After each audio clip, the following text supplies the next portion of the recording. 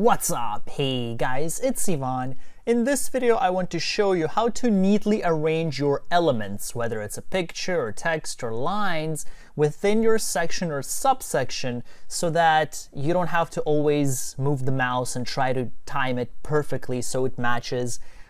There's an easier way to do it, which can get really detailed, but it will allow you to make everything nice and neat. And that's what I want to show you here. And this will involve the positioning dimensions that we have for each element we place over here, okay? So we're gonna adjust it using some math if needed to make sure that all the images or elements, whatever it is, are properly aligned. So in the previous video, we've added this subsection, and over here, we've added some pointers. Now, I specifically made these pointers quite uneven. And our goal here in this video is to make these images and these pointers evenly spaced out, okay? Make it nice and neat for those of you perfectionists out there. So one thing we could do is, of course, just move the mouse, right? So we can go like this, we can see the green line, we can go like this, we can try to match it. The issue is that horizontally is going to match on the same point, but if you're trying to match it vertically, Unbounce won't tell you how much space is between each, and you kind of have to do that yourself. So what I want to do here is show you how we can do that. So I'm going to expand this box a little bit. So let's look at this first element, this first pointer. The position is 15, 20. So from the left, it has 15 pixels from this box, right? It's 15 pixels from the left, and it's 20 from the top. So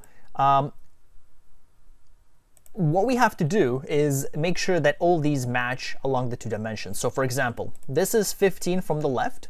Okay, we're going to go to the next element, 15 from the left. And if you've added a subsection, you only really have to do this once, because then you just have to move that subsection box around and everything will still stay. Okay, so this is very detailed and excruciating, but you just do it once. So we go to the next one, it's 15, but this one is not. This one is 8. So what we're going to do here is select that type, 15. And now, as you can see, they all match evenly along the same vertical line, right? So now the next thing we have to do is make sure they're spaced out evenly, and that's the hard part. So what we can do is we can space them out in even increments. So this is 20 from the top. Let's look at this one. This is 73. So let's make it, for example, 60, okay?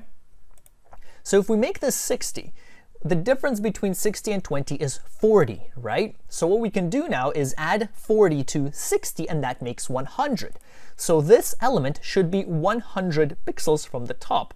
So I'm going to select that 128 and enter 100 instead. And boom.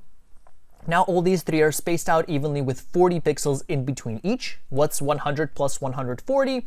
It's 140. So we're going to take that next element and enter 140. And boom. Okay, so all of these are now spaced out exactly evenly along the X and the Y axis. They're super neat. And if I want to move them, I can by just, oops, I'm going to undo that. I'm going to move the box here. Okay, and it all fits perfectly. And that is it.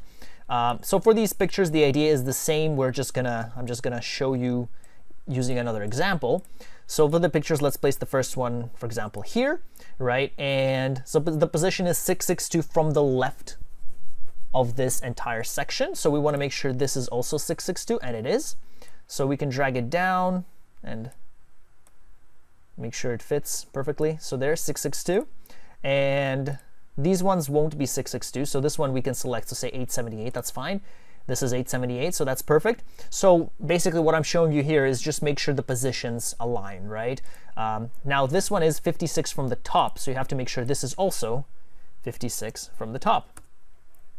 And this one is 241 from the top, so we're going to make this 241 from the top.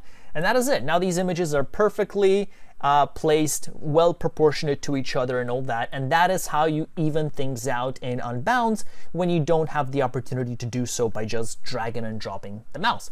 So that is it. I hope you found this video helpful. If you have any questions, let me know down below.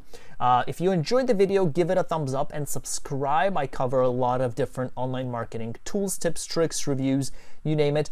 Thank you so much for watching. I will see you in the next video.